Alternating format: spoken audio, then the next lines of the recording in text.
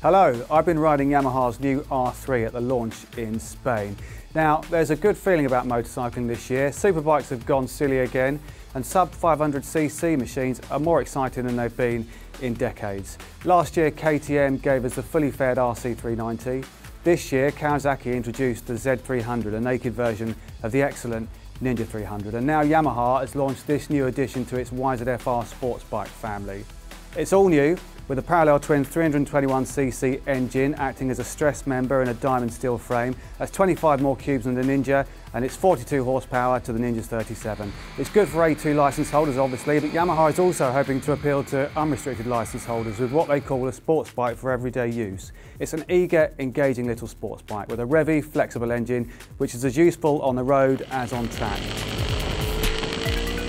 It's effortless. It felt like a machine I'd been riding for years, not one I'd just swung a leg over for the first time.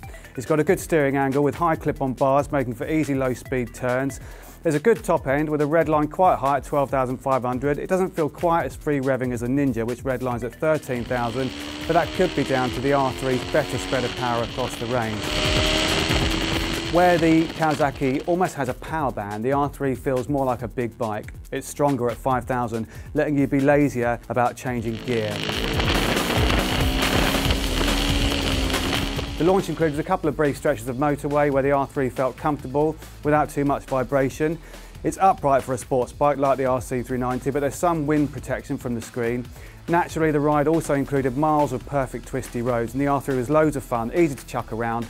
But for the first time I wanted a little bit more bite from the front brake. It's as much to do with the lever as the single disc. The power's there, but I had to move my two fingers a little further out to find it. I suppose any rider will adapt to that. When I mentioned it to another rider who brakes with all his fingers, he didn't know what I was talking about.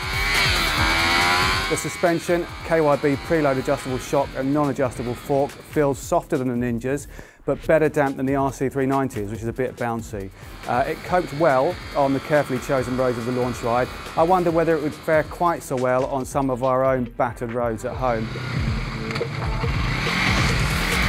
After some track-like roads, we hit some actual track with two 20-minute sessions at Circuit to Calafat, which is full of hairpins and ideal for exploiting the R3's strengths. Claimed weight is 169 kilograms with a full tank of fuel. Some readers don't seem too impressed by that, but the R3 feels light enough to throw around like a toy. It's a smoother experience than the RC390, less about mid-range punch, and it's easy to thrash for all the 42 horsepower all the time. Top speed was an indicated 109 miles per hour when it hit the rev limiter in SID. The ABS, which comes as standard, activated a couple of times running into corners, but otherwise I wasn't aware of it.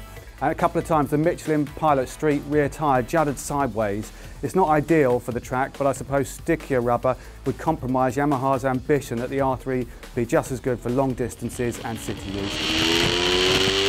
It's an ambition which I think has been realised. Commute on it, thrash it, gain experience on it if you're an A2 licence holder, just cherish and enjoy it if you're not. Some parts don't look that special, like the steel gear selector, but it is competitively priced at 4,799 plus on-the-road charges, so we can forgive Yamaha for making savings somewhere. It's a couple of £100 less than the RC390 and £100 less than the Ninja 300.